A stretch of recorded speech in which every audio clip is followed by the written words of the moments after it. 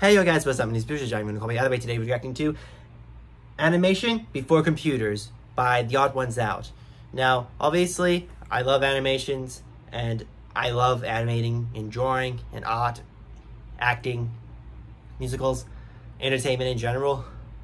And to hear his description of animation before computers would be very interesting because, legit, throughout the whole hundreds of years, the magic of illusion came from animation that became such a groundbreaking achievement in human history of the entertainment industry, and it is still amazing to this day.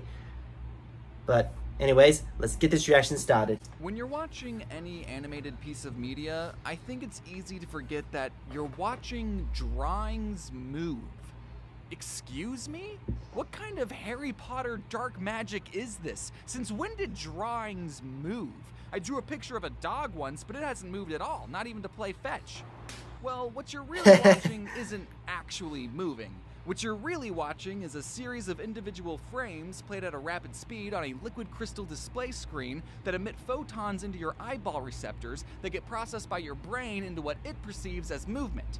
It was all a trickery, you see. A ruse that you fell for hook, line, and sinker. Now, No, not a lot me. of you probably already know about the concept of the frame rate. But what I want you to understand is that in cartoons, every head turn, every blink, everything that happens had to be meticulously drawn by a person who studied anatomy and knows about physics and movement, knowing full well that their drawing was only going to be seen for a fraction of a second. And you weren't even watching, you were on your phone. Today, I would like to turn back the sands of time and talk about some of the ways animators were able to achieve the illusion of life without the help of modern technology. I hope by watching you can better understand and appreciate the medium of animation as much as I do, because the amount of dedication and hard work that goes into just making drawings move is unreal.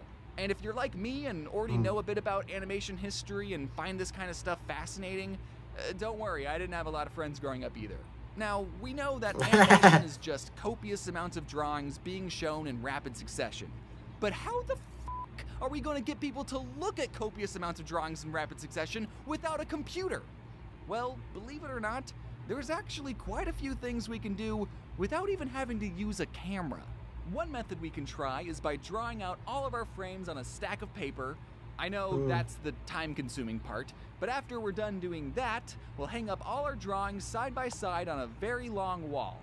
Then we'll ride a bike next to the wall and continuously have our head turned facing the wall, and if we pedal fast enough, we'll zip by the drawing so fast that it'll look like they're moving.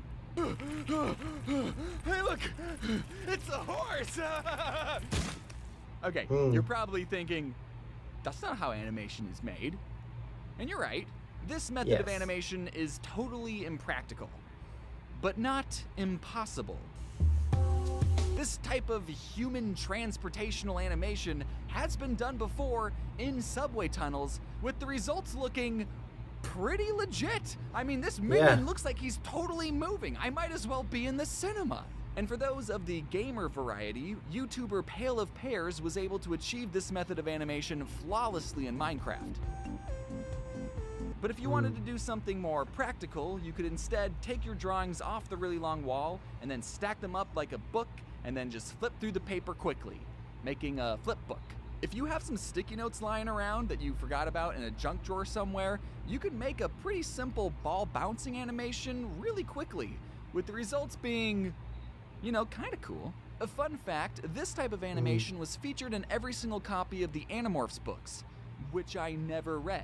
I would just flip through the pages and watch the children in the corner transform into elephants. See, we had something like this in Australia, the Andy Griffin books. Thing.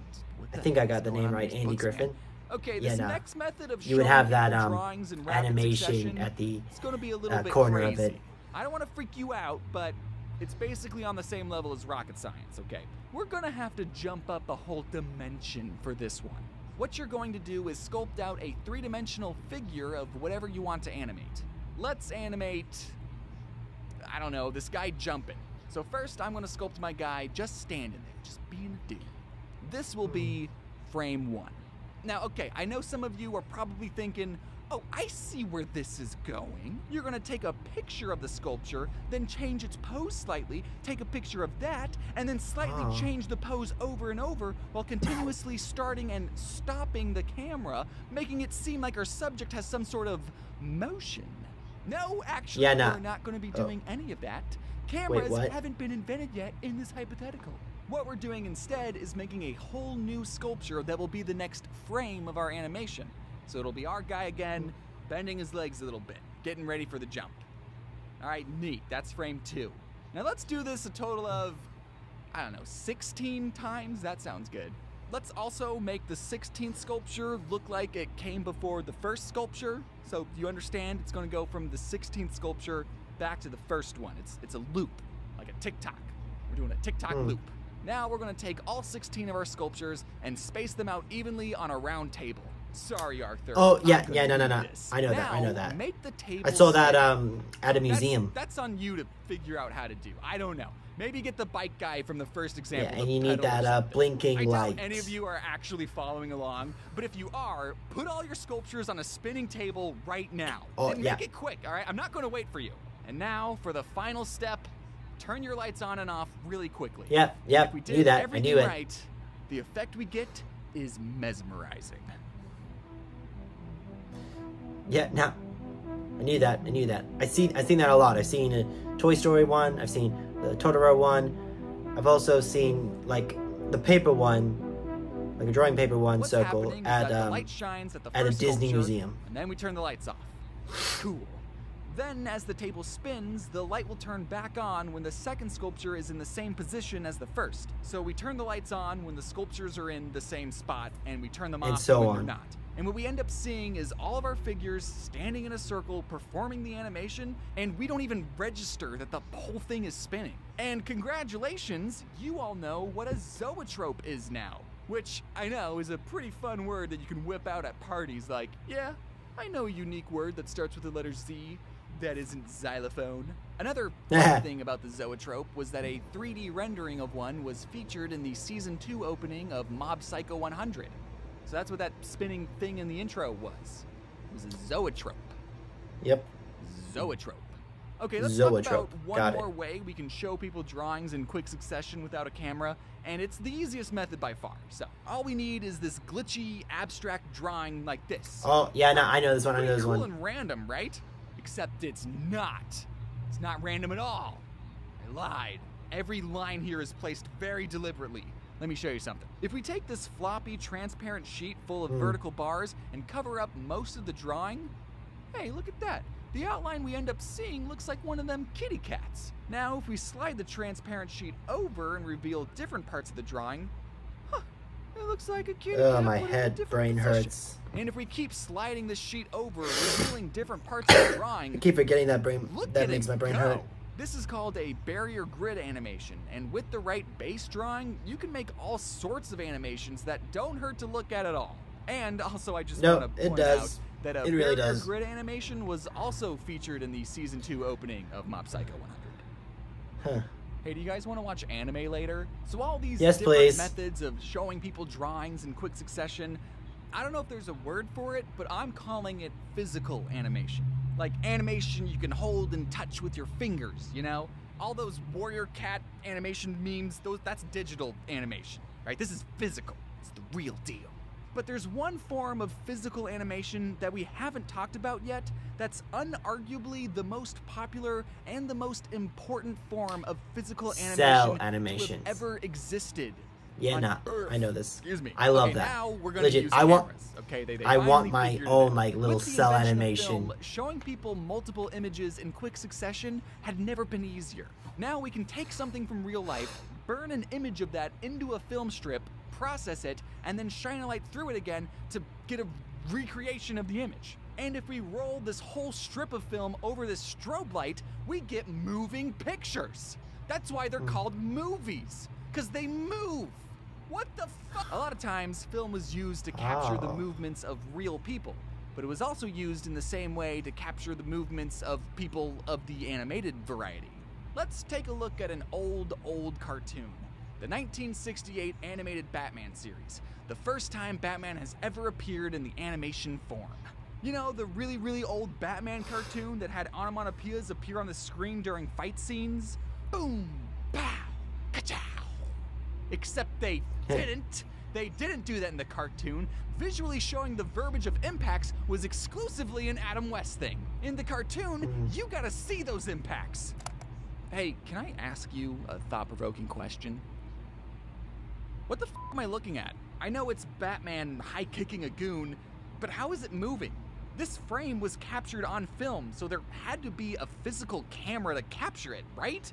So where is this drawing? It's not on a computer. Computers in the 60s looked like this. So where is this? So every animated movie and animated TV show and animated anime before the year 2000-ish used what's called cell animation. This frame cell of animation Batman was I love cell hand-painted. animation. That's right, painted with special paint onto a transparent celluloid sheet, or cell. And then this transparent sheet was laid on top of a hand-painted background, and then this goon that got kicked, well, he had to be painted on his own cell what? sheet He too. actually And got then it? this image of sandwiched art was Oh, captured no, wait. onto a film. No, thing, wait, that's printed. stripped. He printed out. Then the Batman cell would come off and be replaced by a whole new hand-painted cell of Batman, and then that frame would be captured, and then the whole process would repeat again and again until the shot was done.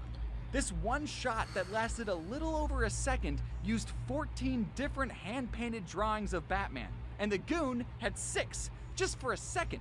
Now, because having to hand paint 20 different images for 1 second is insane, there are some things we can do to cut corners without having to sacrifice too much quality. Like in this shot, Robin takes 5 frames to turn his head, but his body doesn't move.